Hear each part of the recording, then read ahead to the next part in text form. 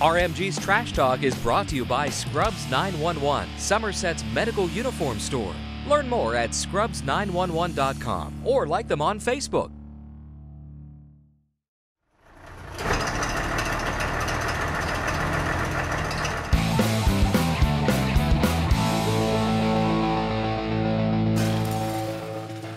Well, folks, back-to-back weeks where we have Jennerstown racers come into the studio. Last week we had Cindy Rhodes. She was a great interview. And this week we have Scott Mitchell. Scott, thank you for taking time out of your day. Welcome. Thank you for having me. Anytime. All right, so what is the earliest memory you have of wanting to race? My father used to race motorcycles from the time that I can remember. We raced, he drag raced, and we traveled all over the, probably within 4 hours from Somerset here, and to drag race motorcycles, and I always have been into racing. What were some of the locations he would race? Would it be interstate, outer state? Yeah, all over. Back in the early 70s, they would drag race. He was a member of the A-Bait, and they had all these local tracks that we would show up. There was one in Shanksville. That's where I spent a lot of time, in Shanksville. And then there was a bunch down in Hyman, down there, Baltimore. I can't remember the names because I was very small. So how old were you when you were in your first race, whether it was go-karts or motocross? Or motorcycles. I started motorcycles. I probably raced mini bikes and motorcycles since I was 6. I was on a ride on a bicycle in diapers. Yeah, I learned very early on how to ride bikes. And I tell you what, I've never been on a motorcycle, but I can only imagine. I've just driven a three-wheeler around, and I thought that was a little dangerous doing that, but I've always kind of wondered what it was like to race motocross or motorcycles.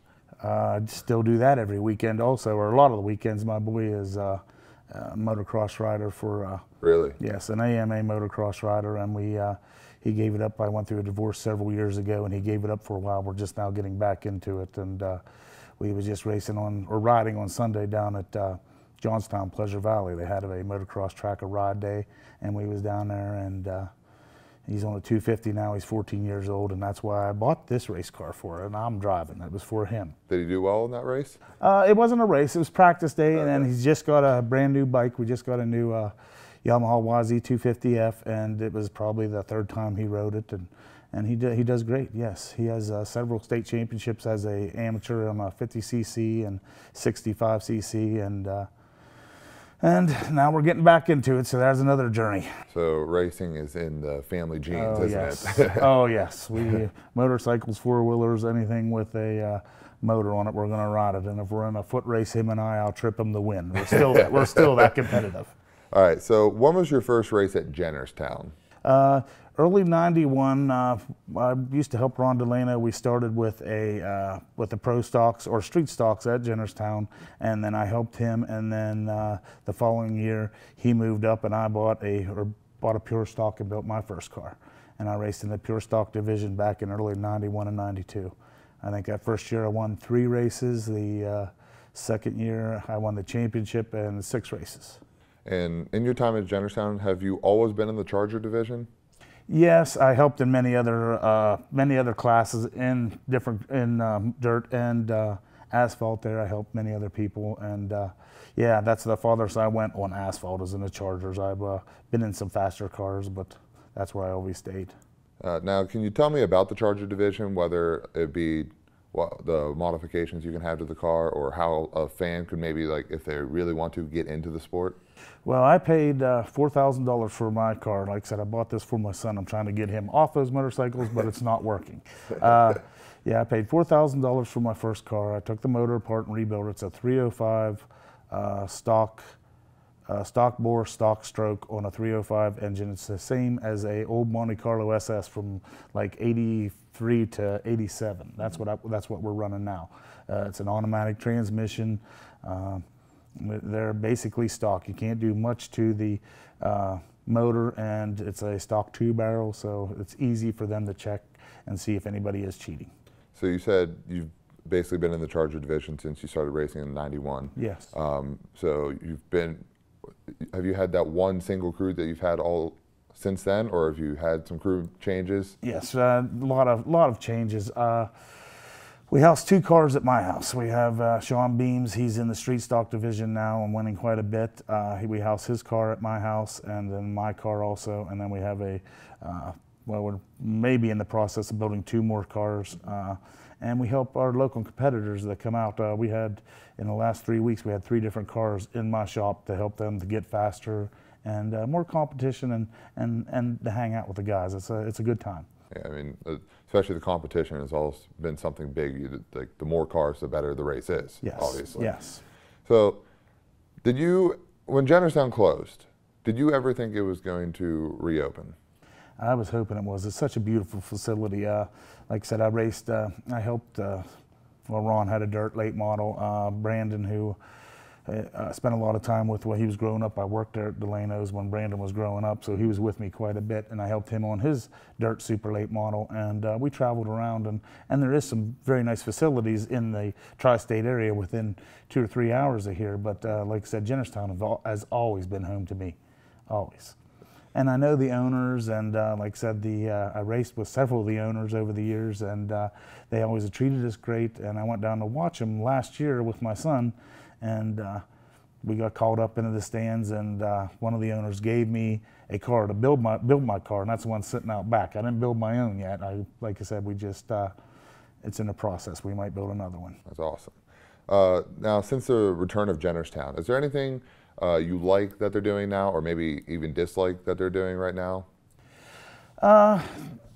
The crowds are great, and like I said, the sponsors are coming. They are. I'm not one of them that go out and search for sponsors and ask for money. That's not me. I do a lot of it by myself, and I have some help.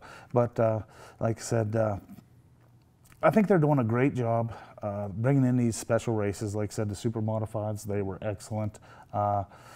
And they're doing everything right. And inside the pits, it's a different feel than what it used to be when I was younger. Like I said, we're helping each other, and we're all trying to make the track better and the competition better, and for the fans, for something to do, and try to, hopefully it stays reasonably priced. I mean, we have to buy tires from the track and fuel from the track, but like I said, they're keeping the cost down, and that's why we're there. I mean, they're to support them, and they're supporting us, so hopefully it works out. Anything to help build that racing community back. Yes, that's what we're trying to do. Now, you just mentioned going out and getting sponsors. Can you tell me about your sponsors, who they are and what they provide? Oh, sure.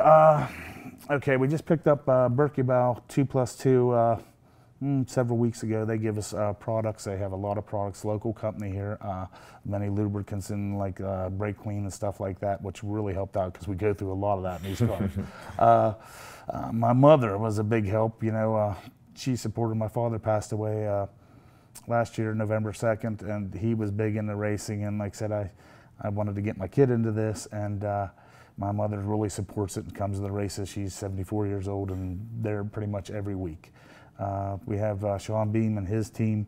Like I said, we work together. It's not just one crew. It's 2 crews come together with 2 cars right now and supporting other groups.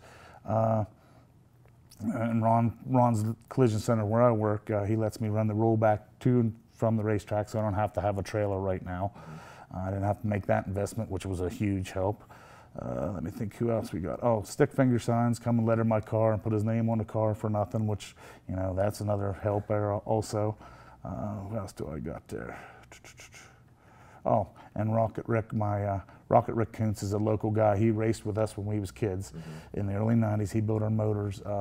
He was a local engine builder here. He got out of it for many years.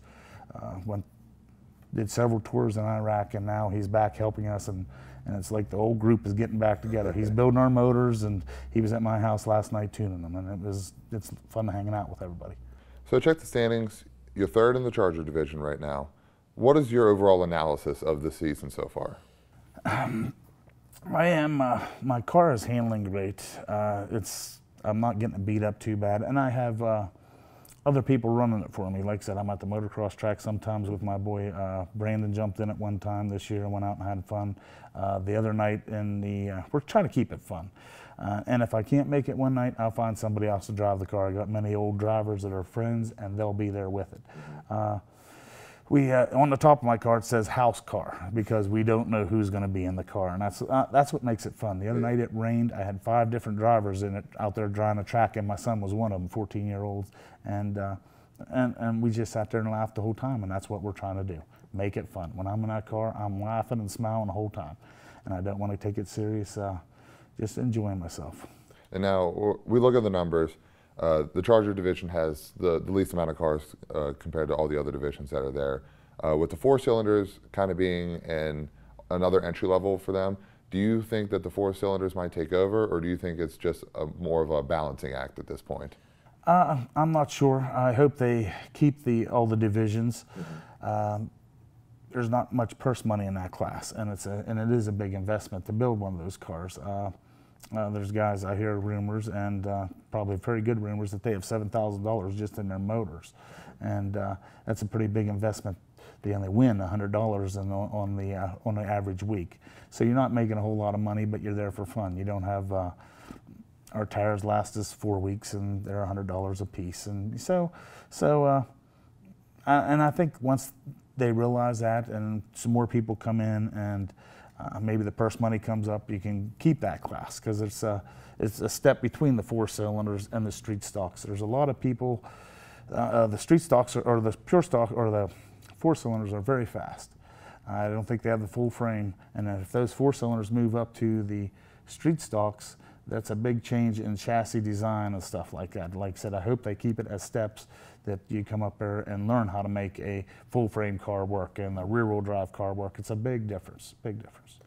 So do you ever plan on moving up a division and just kind of leave the Charger in the back, or are you there to help the Charger division grow? Well, like I said, I bought that car for my kid. That was for him, and he wasn't allowed in it, so I'm in it for now, and other people are in it. We're thinking about moving up to a street stock. We have some possibilities there. I've been looking in the car out back to build. We're just not sure what we're going to do.